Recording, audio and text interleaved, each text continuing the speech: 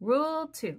I will only accept photos that will work for me as a painting reference. I do ask for additional photos to help me in understanding some details such as eye color and markings. What makes a great reference photo for me? Well lit, in focus, natural colors and no filter, open, shining eyes, other facial features and markings are clear, and the expression shows personality. I made a webpage and a video guiding people on how to take great photos of their pets. I have made exceptions in the case of a pet's death. I make it clear to the client what the challenges might be in using the photos they provide. I cannot invent a realistic likeness from a blurry photo of a pet I never met. However, my experience in painting hundreds of dogs and cats allows me to invent some of the details. It's on a case-by-case basis.